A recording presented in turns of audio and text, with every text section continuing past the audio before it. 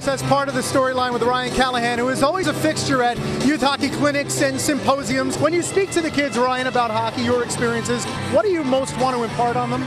Just make sure they have fun when they're playing the game. I mean, that's what it's all about, is going out there, having a good time, enjoying what you're doing. And, you know, if you're good enough to make it, you will. And just make sure you're having a good time while you're playing. And that certainly was the case when you played. And here about 10 years ago or so, Ryan Callahan, your own hockey card, that's pretty cool. About 13 or 14. What do you remember about that tournament, and what stands out about you as a youth hockey player? The tournament was a lot of fun. I'm not sure where you guys got that card from, though. You know, it was fun. I mean, you know, I had a good time up there in Quebec. That's a pretty big tournament, and it was fun just being with playing a lot of knee hockey in the hotel and having a good time. All right, when you're on the ice tonight, you'll see Ryan Miller at the other end, a guy you just shared blood, sweat, and a silver medal with 2 weeks ago.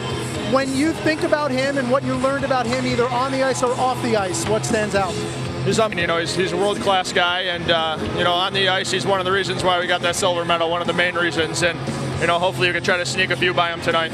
Ryan, 30-something shots for your team last night, but no goals. Taking what happened last night, what do you need to do more of or better tonight? You got to keep shooting the puck and getting people in front of the net. I mean, especially a guy against Miller, you know, you got to make sure he doesn't see the puck and make sure we're there to bang in some rebounds. Thanks as always. Thank you. Ryan Callahan.